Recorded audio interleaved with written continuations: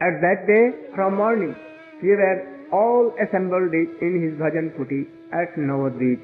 When it was evening, about 6, when sun was going to set, in this very day, Chandragrahan was there, Sandhya arati began, and at that time the photos of his Gurudev was kept here.